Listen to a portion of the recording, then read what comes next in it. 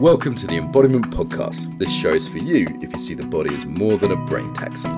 It's for people interested in coming home to the body as a holistic aspect of who we are and how we live. Episodes contain practical tips, exercises you can take away, and interviews with specialists from around the world. I'm your host for today, Mark Walsh.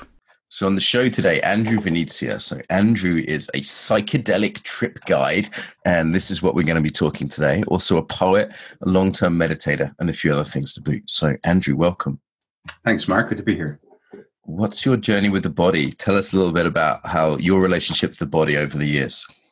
Yeah, I would say I had been, for most of my life, I'd been a kind of head guy, intelligent and interested in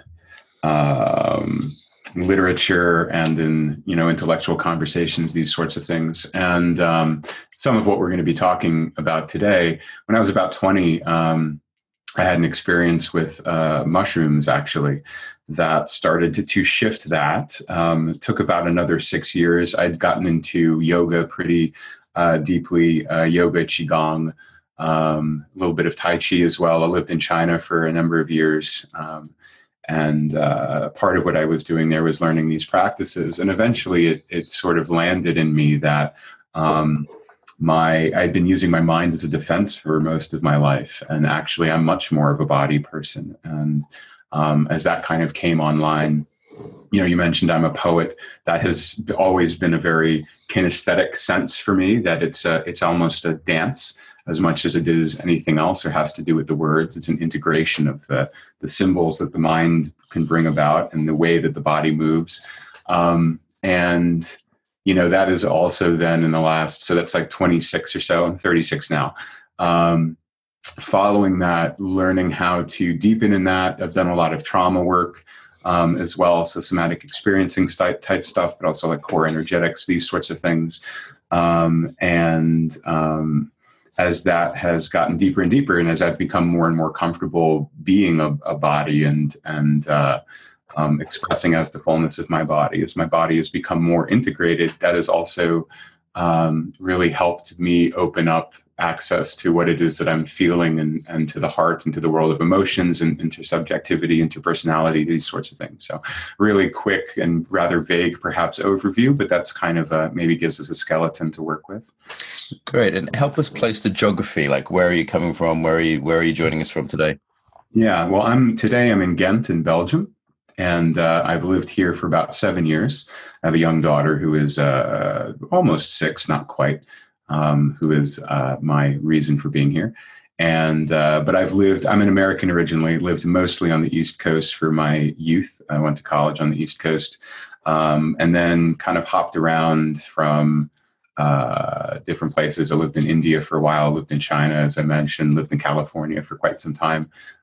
Did my master's degree there in California, working on intersubjective practices. So things like circling, but also weave-space practices. That's what I wrote my dissertation on.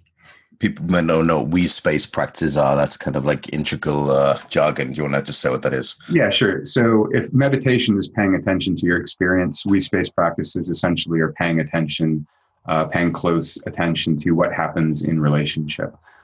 So the object of the meditation is the relationship itself, which also brings along a lot of, it is an embodiment practice in itself, actually. You need to be very familiar with what is happening in your body and the effects that somebody else is having on you, the impact that they're having on you, to be able to find this place of, what is authentic for me, what is actually going on when I'm in contact with you, not what I want, not what I think, not what I don't want, but what is actually happening at the moment. Okay, well, let's go to maybe our main topic for today then. So what is a psychedelic trip guide? Yeah, so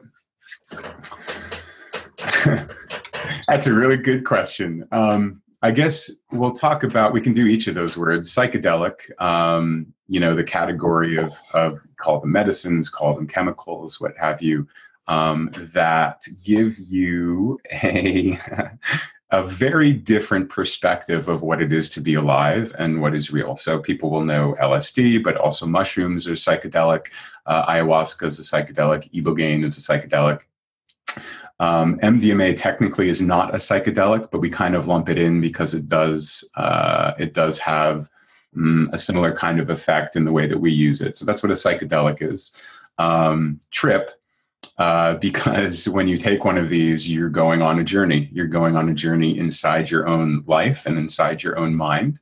And that metaphor, and it's funny because you don't, from the outside, you have to say why it seems like that. But once you have done one of these, it's like, oh yeah, that was a trip. And then guide. And what we do is help, essentially almost like a coach. We help people through their experience. We give them a sounding board.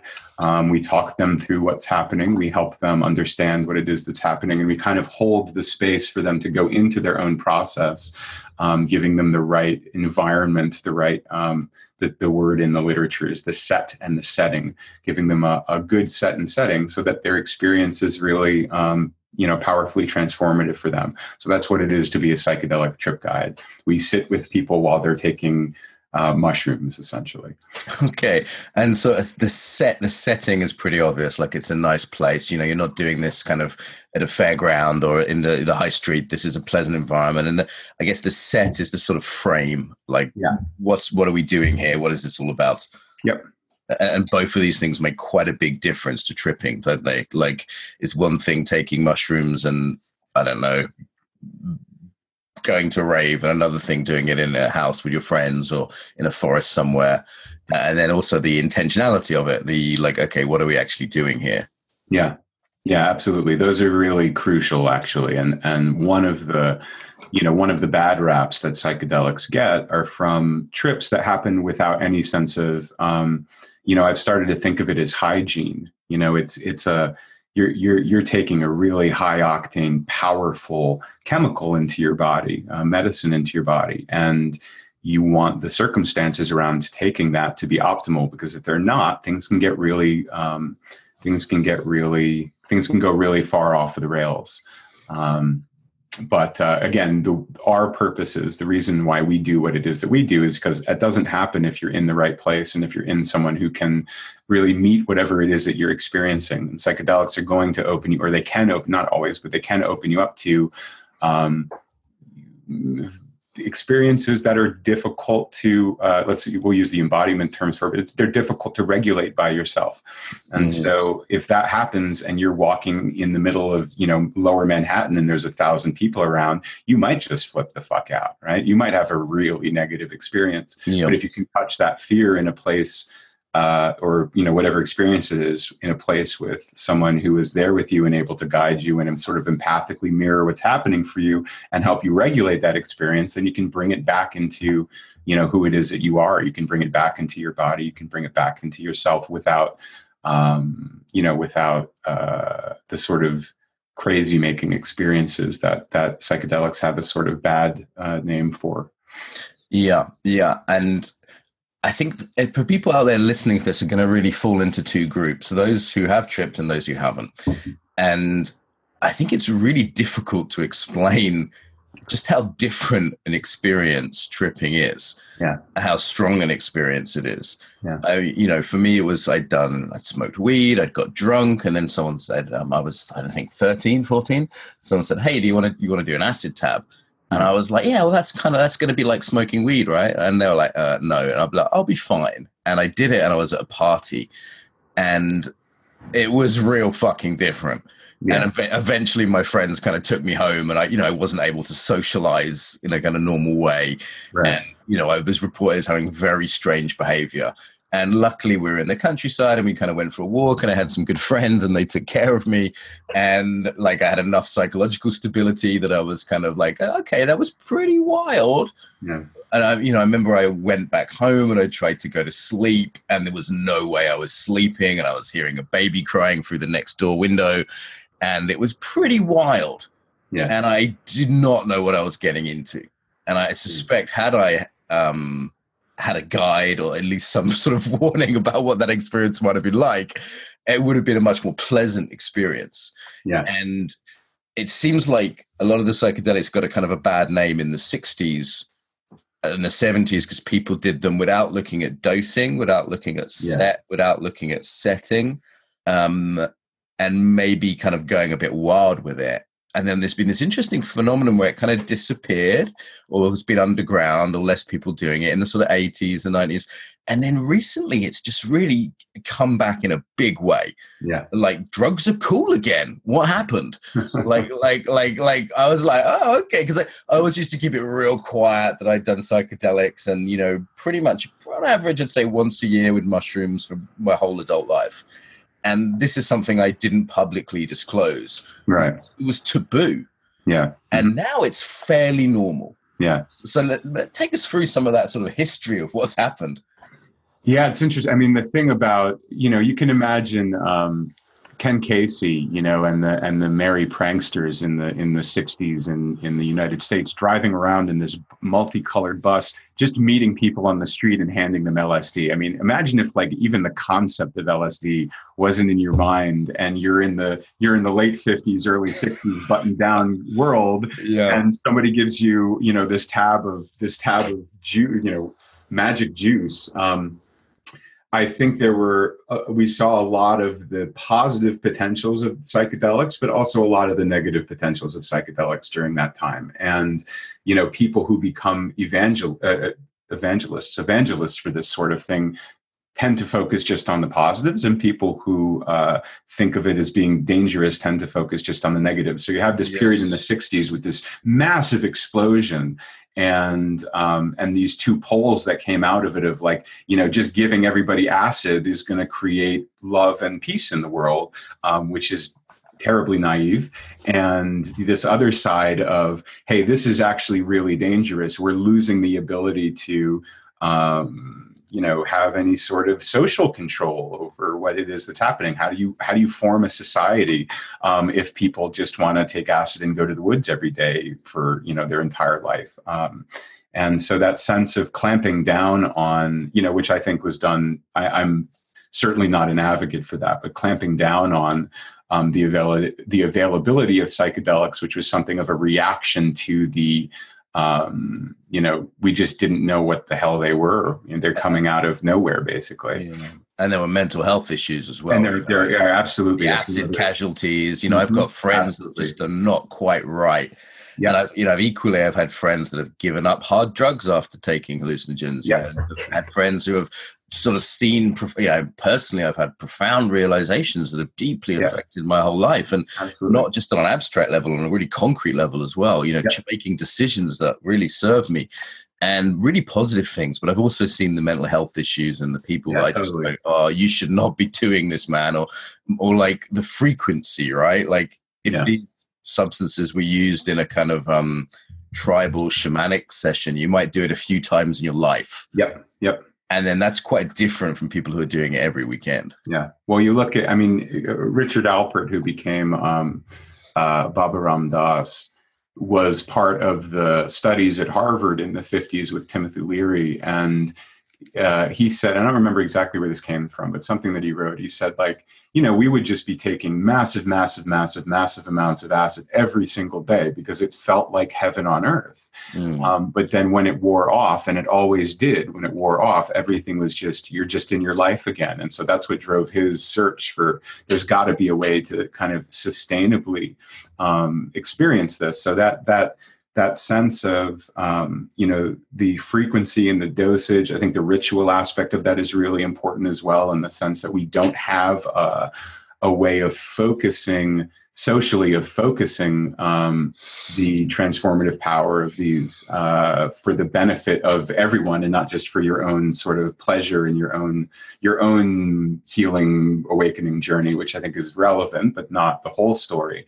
But then also, you know, this is why we're careful with them. There are counterindications. There are times when you really should not be playing with these things. There are certain conditions that, you know, you should not be playing with these things. And so we take it careful who it is that we even will have a session with, for example, who it is that we'll say like, yeah, this seems like a good idea for you.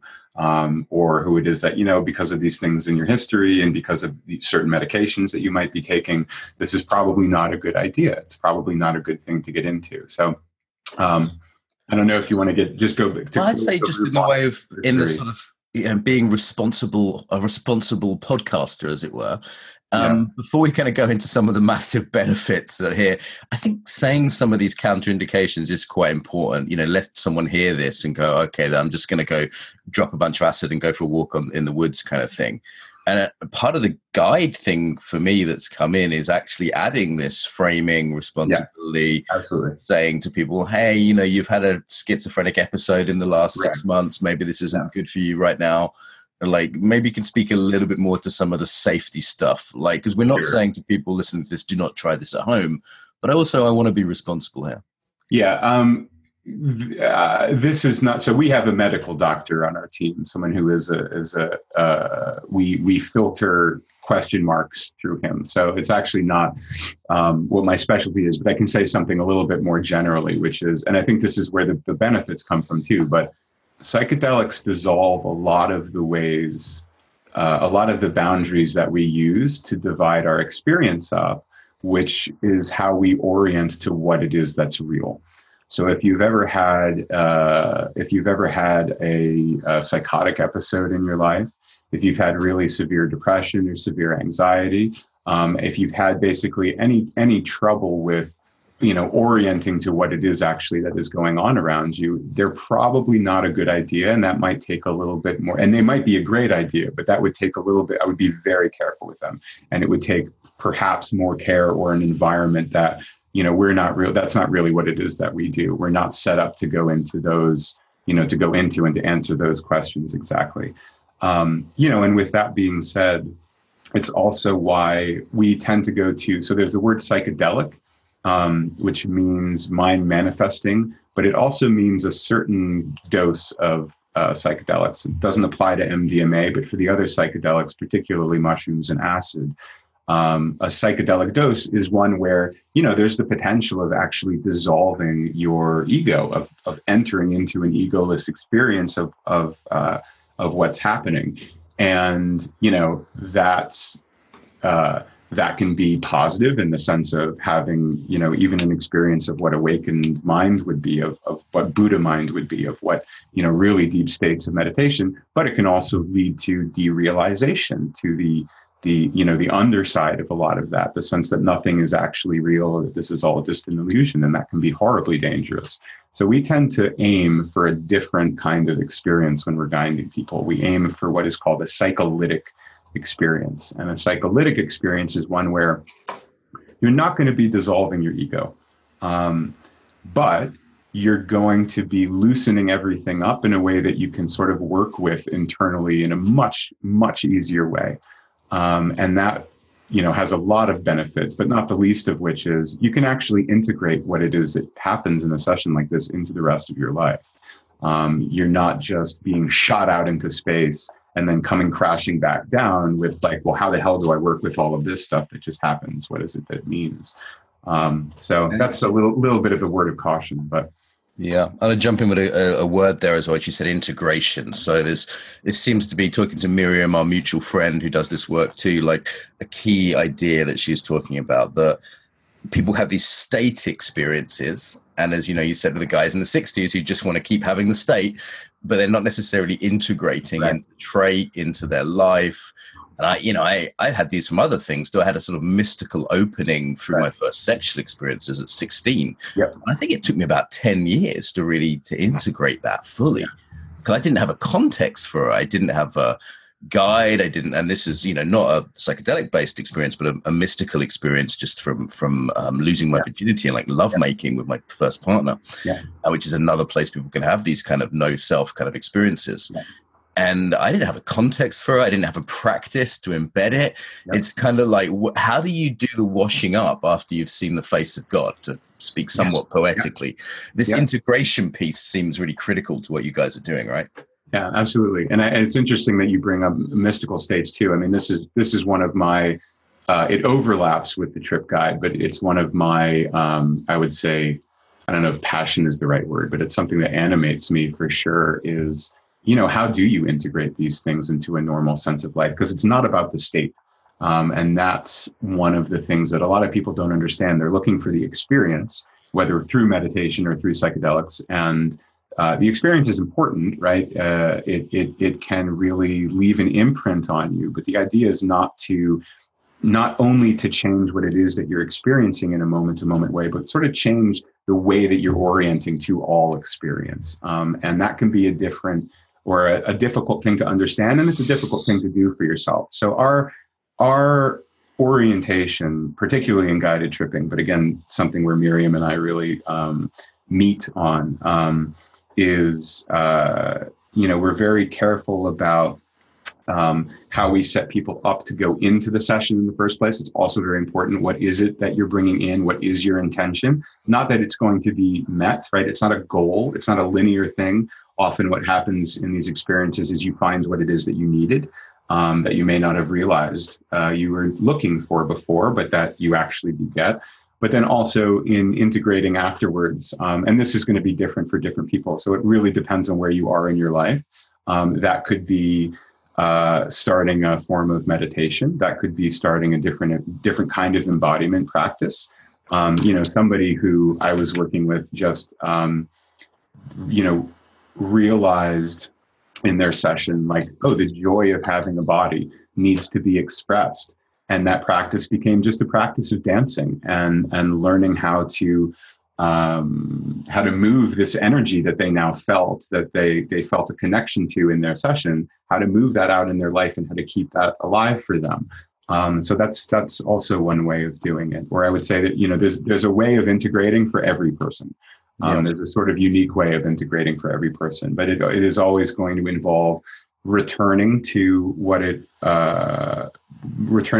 it is that you received or whatever it is that you saw or experienced.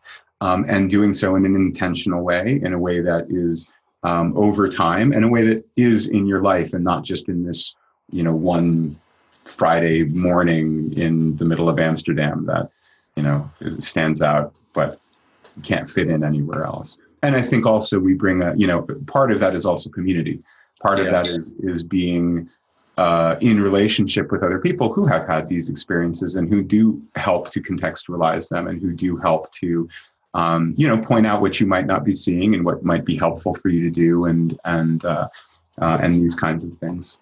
Yeah, that community aspect's quite important, isn't it? Because it's a fairly different. It's almost like a different type of. It's like waking, dreaming, sleeping, tripping. They're like just different categories of experience. Yeah. And when people don't have that, it can be quite difficult to relate. And I've also seen people who don't have any framework of spirituality or spiritual practice. Maybe just a guy who went to Amsterdam on a stag party and they were like, yeah, let's get drunk. And no, let's try mushrooms because you can just buy them in Amsterdam. And they ended up just tripping. And you see these like British guys walking through the streets, stumbling through the canal and trying not to fall in the canals, And I feel really sort of sorry for them because they're having this major experience, but they don't have any framework for it. Yeah. Community around it afterwards. Yeah, we don't in our culture, and I think that's again one of the one of the boundaries, and I think where it comes into this conversation, even the boundary of, oh, I'm not just my mind, I'm not just what it is that I think that I am. I'm actually this expression of energy that includes my body and includes my emotions and includes my mind, and to be able to see that directly, but then not to know how to get back to that afterwards can actually be really painful. And I think that's that urge to like, well, I'm going to keep taking mushrooms because whenever I take mushrooms, I feel like the real me. It's possible to feel like the real me in your day-to-day life, and knowing that, or having that touchstone of what it feels like to be that full expression of self from some of these experiences can help you to bring that back into the rest of your life. But yeah, you do need someone who can tell you you're not fucking insane. Like, you're not a crazy person because you experienced this or this or this or that when you were having a mystical experience or when you were on mushrooms. And like those guys who are, and I know those bachelor party, British bachelor party parties walking through Amsterdam too. I pass them all the time. I'm in Amsterdam a lot, and there's a lot of them there too. And they're not going to be able to contextualize that for each other. They're and if you're the one guy who's having this massive mystical opening while everybody else is, getting drunker and drunker, and going to the red light district, and it can be a really disorienting and alienating experience. So making it not that is also one of our aims, making it a part of what it is to have a real normal, grounded, practical life. That's part of our aim. And you're in Belgium, but do you do it in Amsterdam sometimes because the legalities? Is that like sort of borderline legal there, isn't it, to do what you do? It's legal to do what it is that we do. I mean, we're not procuring anything. We're not offering anything. We're just basically sitting there with people as they're tripping. And okay, so as long as you don't buy it for them, they're buying it themselves. That's legal. Yeah. They do it, and you're there. So you're just essentially saying, well, this is a counseling service. This is a psychological service. Yeah. And so it's totally legal. Yep. Yeah. It's not illegal to sit with people while they're doing psychedelics. And and the Netherlands is also very, they're very liberal about this. They're also, if you're a kid and you're at a rave, you get some MDMA and you go to a police officer and he can check it for you so that you know that it's actually MDMA and not some fucking drug that you don't know you're putting in your body. And he gets back to you. I mean, that's secondhand. So if that doesn't turn out to be the case, don't send me 1,000 emails. But I tried that, and now I'm in jail in Holland. Yeah, and now I'm in jail. Thanks. So fucking embodiment podcast. Deep fucking undercover for the Netherlands police. One time I saw the Dutch police just being really gentle with some people who were tripping in Amsterdam. I've done a lot of embodied training in Amsterdam, so I've been I've been around, seen this. And I've never actually tripped there, but and they were just like being like, okay, it looks like you're having a rough time. Maybe sit down, have a drink. Here's some water. Don't worry, it's gonna be fine. And they were like, just really like, because people don't. If you have tripped, you realize how delicate people's psychological state can be. Yeah. Like if I ever bump into anyone tripping in any environment, I'm just really nice to them. Yeah, I treat them like vulnerable children or something like that. Do you know what I mean? Yep. And to see the police doing that was wild. It was like, wow, this is great. They got it. Yeah. Well, I mean, there's no way to fuck somebody's psychology worse than being a tyrannical authority figure that is making them wrong for what it is that they're doing when they're taking a trip. So that, yes, they have a very liberal, orientation to a lot of these things, especially these. I mean, we're not talking about, we wouldn't be touching like heroin or cocaine or something like that. I mean, those are very different categories of narcotic. I don't think of the things that we work with, I don't think of as being narcotics. They're not, especially with the approach that we have, what we're advocating for, again, is not the drug. It's the way that in working with this chemical, in a very intentional way, you can really loosen up some things in your life that you may not even have had access to without the chemical. But even if you did, could have taken, in some cases, years. I mean, this is not a guarantee by any means, but a lot of the sessions that we have, people say like, hey, I've been in therapy for X number of years. Yes. And this just, I have the basis of therapy to sit on, but this was like 3 or 4 years of therapy in one afternoon. Yeah, there is some research as well that's been happening the last 10 years, isn't there? Particularly on things like PTSD. Yep. We had a guy on from Israel who does PTSD work with MDMA, which is ecstasy for people listening who don't know that term, and addiction work. And it's interesting because people might think, well, it's a drug. How can you treat a drug with a drug? And it's like, well, these different categories, this one word, drugs, doesn't quite summarize. Yeah, not at all. These things shouldn't be in the same category. No, not at all. No, and I mean, that's one of the most promising. You have PTSD and MDMA, which is just the chemical. Ecstasy usually includes a little bit of speed, so we wouldn't use that. But ibogaine is come up really big, and there's a lot of centers actually now in Mexico that are using ibogaine, which is the. I've not come across that experientially, and it seems pretty wild from what I've heard. Could you say a little bit about ibogaine is like, I would never have called any of these medicines before. I always felt like it was kind of an airy fairy like hippie thing. I had an experience with ibogaine, and it was like, oh, I get it. Like, this is ancient sacred wisdom, and this is a medicine. Absolutely. Ibogaine is a it's funny. I feel like completely lit up just talking about it. Ibogaine is a refined version of a West African, the bark on the root of a West African shrub. And it's been used for, God knows how long by tribes in West Africa as a kind of, initiation medicine. And they do it a little bit differently, but the refined version of it is being used by, my link to it is someone that I've worked with is Mexican, or is part Mexican. And she uses it with alcoholics and people who are, I think, speed addicts and heroin addicts as well. And, these people have, they're not just like, oh, I'm addicted. They're like the ravages of addiction, right? Yeah. They're deep in their addiction. Yeah. And what happens, at rates higher than any other treatment, right? I mean, this has been looked at rates much higher, exponentially higher than any other treatment. It helps people get off of these substances and get off of them for good. So very different effects in your body, very different kind of chemical, very different way of interacting with the body than some of these other ones that really can destroy people and can destroy lives. Yeah. And just because I'm curious, what is that experience like with this West African root? I mean, how does it compare to other things?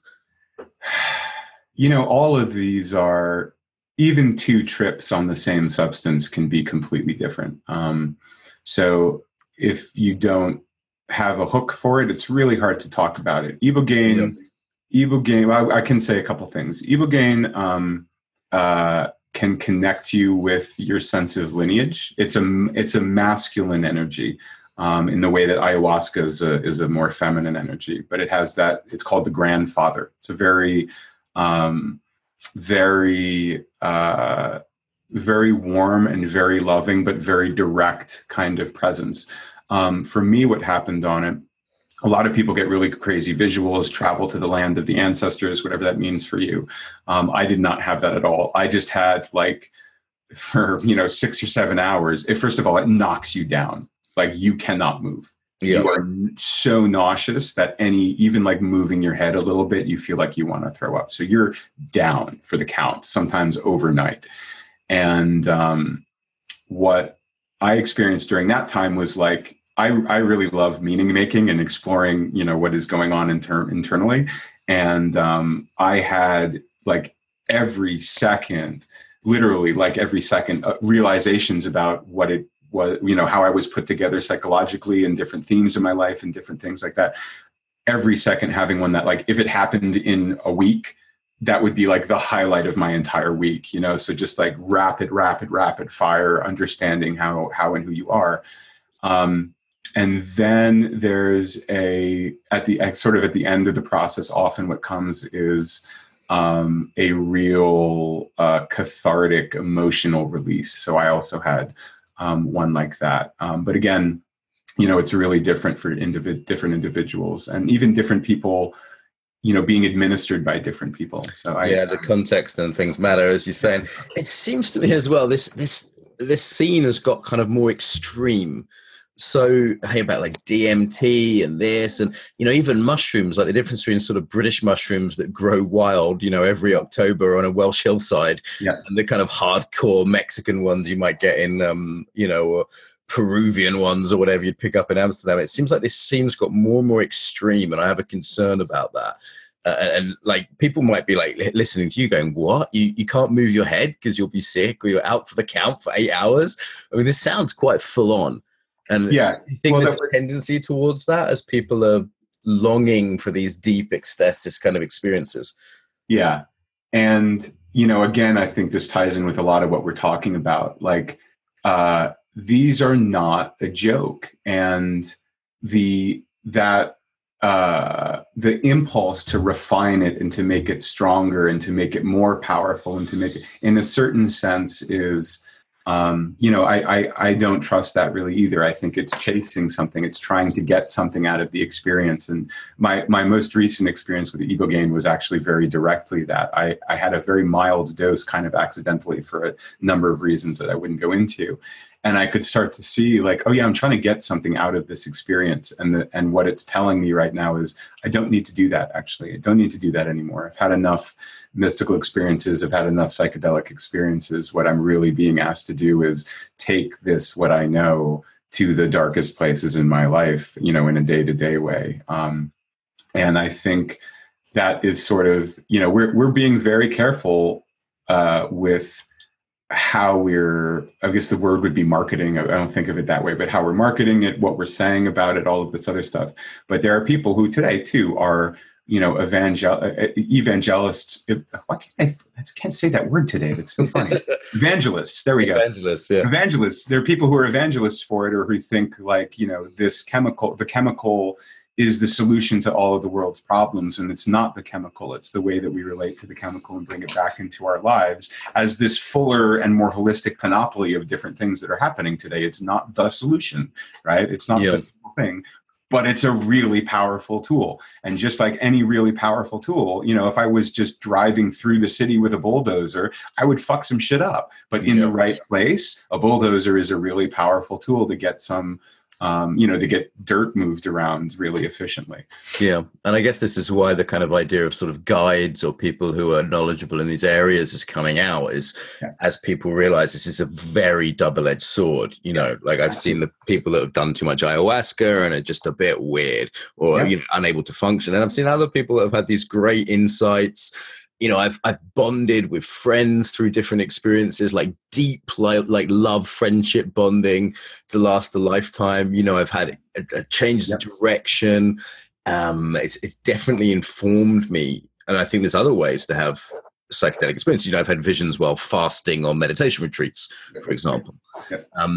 Let's bring the body into this a bit then, because this could seem like a head trip. Like you take a drug and then you've imagined some things that aren't there. That would be one perspective on it. Right. How does the body relate to some of these substances? That's such an interesting way of saying it, because in my mind, what psychedelics do is they break down that line between what is imaginal and what is physical that we use basically to construct who it is that we are. I'll unpack that a little bit because there's a lot in that. But, I think I mentioned before, one of those lines is the line between the body and the mind. And what happens a lot on psychedelics is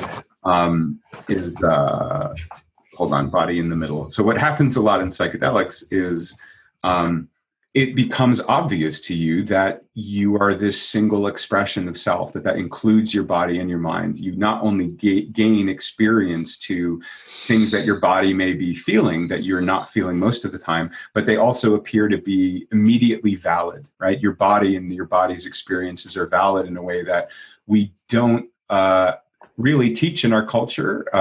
People like you do, obviously, but broadly, and in a way that is just kind of obvious and presents itself immediately. Part of the pleasurableness of having a body is a lot of these experiences. There are not all of these are body highs, so to speak, but when they are, it's just wonderful. It's such a wonderful experience to be alive and to be able to express yourself physically. I think part of the trauma healing of this is giving people access to that when otherwise their body has actually been a very frightening place and a scary place, particularly for people who may have, had sexual trauma or early sexual trauma. The body is not a happy place. It's not a place you want to spend your time. And one of the things that psychedelics do is kind of introduce that just basic sense of pleasure of having a body. MDMA is also one of the ones that helps do this. If you watch somebody on MDMA, like you want to just touch everything, like the carpet and your face and, the couch that you're in and the music you're listening to. It's all so sensuous and so wonderful. So it really opens up that way of being a body that is a kind of holistic experience where people are able to feel themselves. And my sense is that allows the body, again, to be kind of in the middle. It's like it's the hub, it's the medium of how you are experiencing the world, and then this other realm of thought or of imagination or of, this more what you're calling a heady experience. Ironically, most people are having that kind of experience, and psychedelics opens that channel up that is your body to allow what it is that is imaginal to find a home here. Yes. To be on this earth rather than, out in fucking space or in the sort of, what is like from the neck down, how most people are living sort of from the neck up. I remember, I think I was 14, one of my first mushroom trips, feeling my body, and it felt like a sort of soft, welcoming vagina.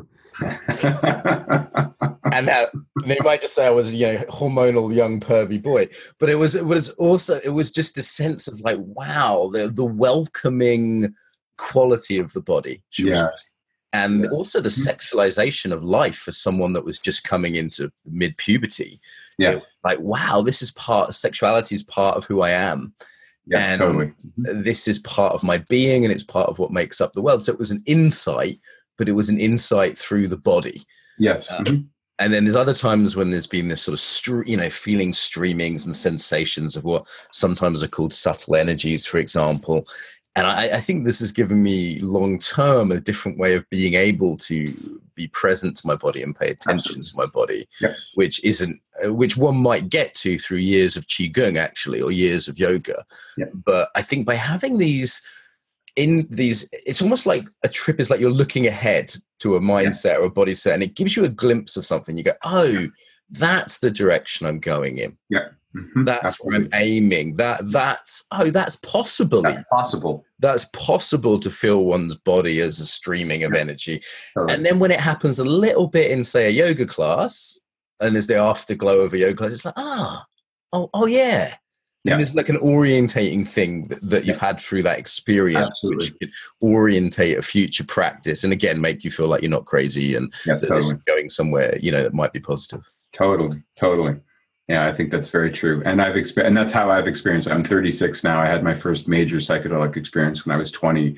And a lot of the things that happened, in that psychedelic experience are just the way that I live in a day-to-day way. It's the way that I live when I'm with my daughter. It's the way that I live when I'm, cleaning my house and stuff like that. Not some other expanded, ecstatic, well, it is ecstatic, but it's not like something other than what it is just to be alive and to be here, to be, breathing, and to be grateful for, my life and for water and for the sunlight and for all of these things.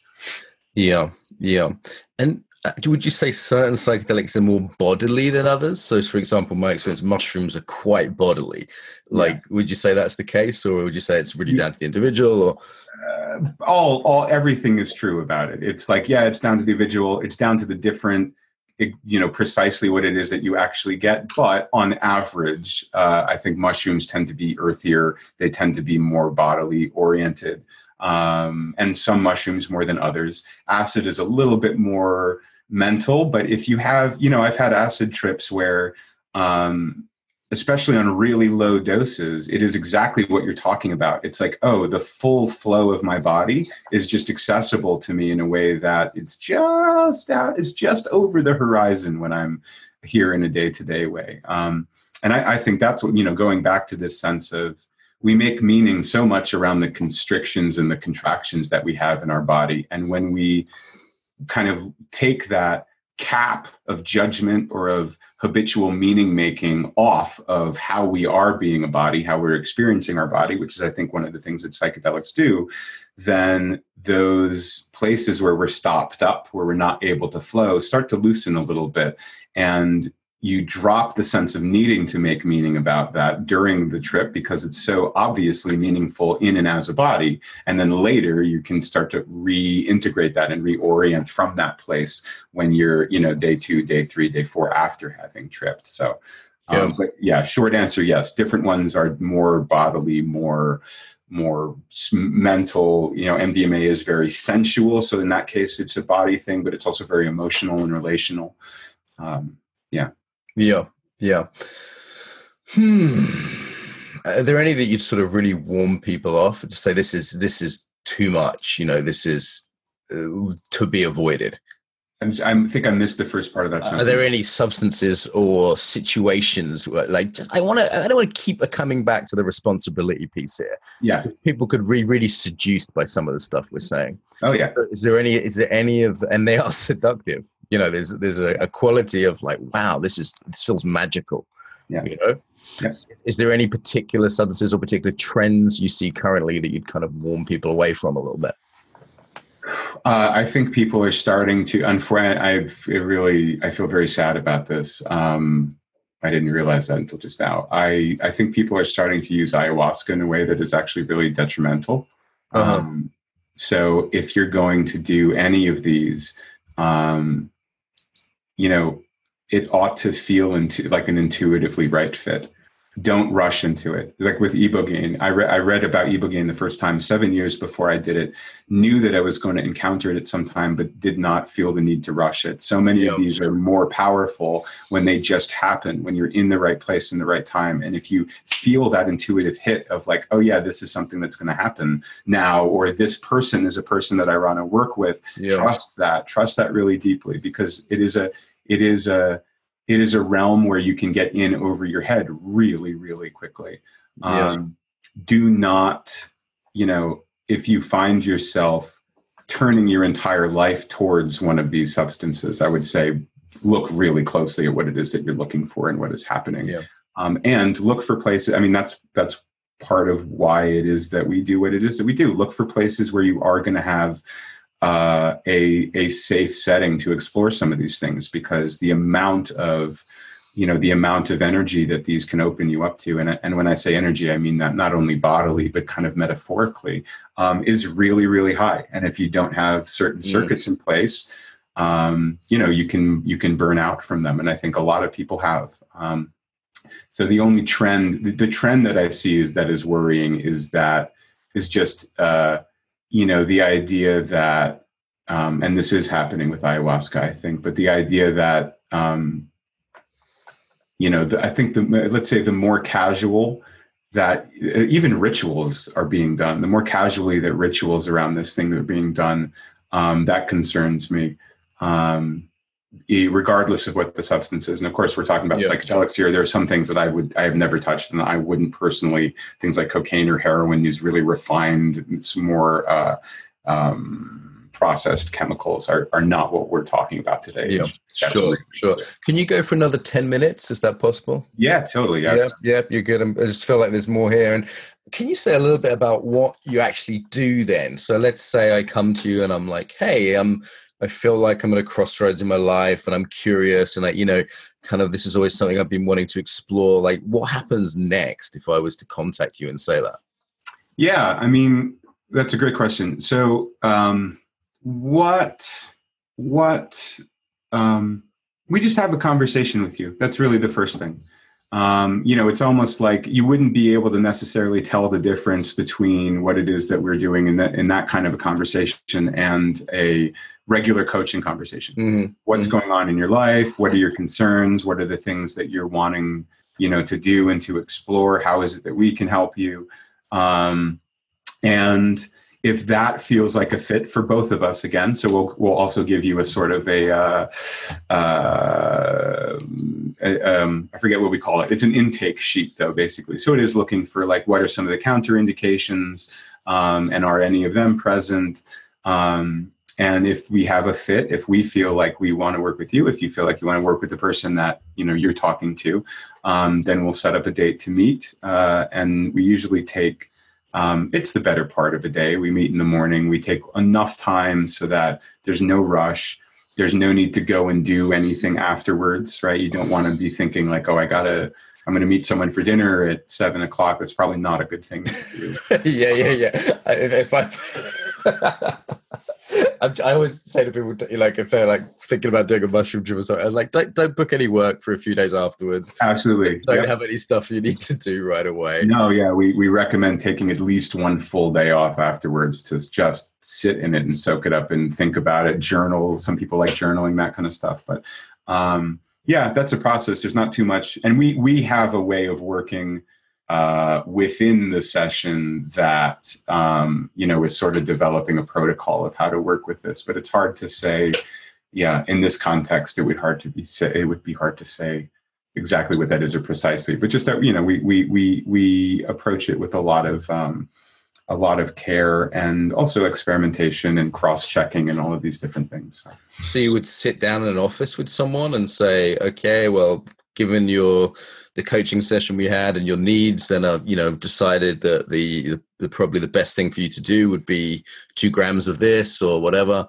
Yeah. And then they take that substance and then you walk them around Vondelpark in Amsterdam or sit in the office, or I'm just trying to picture it.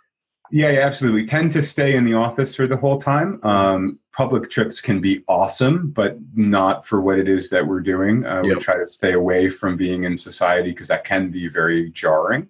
Try to have people, tuned internally, focused internally, and sit. And sometimes, and again, this depends on who it is. So I had a mushroom trip a little while ago, and I barely had to say anything. He was what was happening for the person I was working with was obviously so right without me doing anything about it, that I was just basically sitting there with him it was about 5 hours.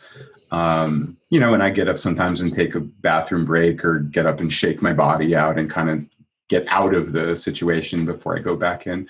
And sometimes it is more somebody really wants to talk to something and has that, Miriam and I are also both very experienced circlers and coaches. And so, sometimes people want to have a little bit more engagement and it's helpful to have that kind of a mirroring and that kind of a conversation around what their process is or what it is that they're noting. And that's kind of a lot of the power of what it is that we do too, is being able to guide. That's part of the guiding, being able to guide people through their own inner experience of what it is to be alive and what it is to be alive taking psychedelics today. Yeah. And sometimes just someone being there with you, or, I remember one experience I had, someone brought me a cup of tea and I was like deep in quite a dark place. I'd kind of gone down a side alley on the trip and they brought me a cup of tea and it was like liquid love. Yeah. And I was like, thank you so much. It was like they kind of rescued me from this dark side alley I'd gone down just by bringing me that cup of tea or, saying hi to me at a certain point, and, so I could see how that would, I think I've done that with other people tripping and sort of doing it for each other, but I could definitely see the benefit of having a kind of professional who sort of knew their way around stuff, who was more compos mentis as well, Yeah, absolutely. The idea is we're here to serve you. So we've taken care of everything. We have taken care of the space. You don't have to worry about us. One little iota of your attention should not be placed on that. So that's part of it. It is really it's a really profound act of service in that way. Okay. Tell us a funny tripping story, because tripping stories are always the funniest. This is a good place to finish up. Oh man. Okay. Wait a minute. I want to think of a big one here. A good tripping story. So when I was in college. When I was in college, I was tripping by myself. I was on mushrooms, and it was Halloween. And already a bad idea. Okay. Yeah, this was already. I'm thinking, okay, dude. So I'm like walking around by myself, and I'm on mushrooms, as I said, but I'm also listening on like these big headphones to The Fragile by 9 Inch Nails. So I'm like really drawn into this, and I just get into this fixation, this fascination. I'm walking into my house, and outside of our house, we'd spread blood on the stones there. Not real blood, but Halloween blood on the stones. And something about the colors and the patterns, and I'm just sitting there and staring at it. And I'm listening to the album and I'm staring at it. I'm listening to the album and I'm staring at it. And then I hear laughter and I realize, oh my God, I'm first of all, just gape-jawed, open-eyed, staring at the ground in front of me for maybe the last 10 minutes without moving the entire time. And somebody finally had noticed. And so I looked up and looked to my right, and I knew them, but there are these 2 girls that I know that are just laughing because they're like, what the fuck are you doing? What in the hell is going on there? So I think that sense of, and then the humor in that for me is I have no idea how long this has been. I think there's been multiple songs, but I'm actually not really sure of that in the first place. I'm sure. I wish you didn't put me on the spot with that, because I'm sure there are better stories that I could think of, but that's the first one that just popped up in my head. Yeah. You don't want to. Oh, no, damn it. Here's a good one. Here's a good one. So I brought mushrooms to London one time, which was, that's a thing. And then my friend, mushrooms were legal in England for, as you probably know, for like this little short window, because it's like, you can't make anything illegal that would be growing naturally. So the first thing my friend says to me when he gets me at the airport is, "Hey dude, mushrooms are legal here. We're going to take a trip." So we did. We went to go see Lord of the Rings, the three, whatever the third one was. Hours, I guess. Yeah. And, man, that was a great thing. But so we're like, we take the mushrooms, we go and smoke a gigantic joint, and then we're like standing in line, and all of a sudden it's like, oh, we timed this perfectly, except now we're like all starting to trip right now. Some of the people that were with us weren't. So it was like, "Here, dude, take my money, buy me a ticket, please."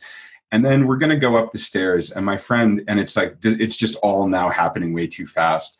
And my friend is not as experienced as some of us are. And he's going up the escalator, but the escalator's broken. So this has blown his fucking mind. And he's staring there, and he's like pointing at the escalator, like, "What's going on? The escalator isn't moving." And like, you know, there are families with us. Like, there are people behind us who are like trying to get up this escalator.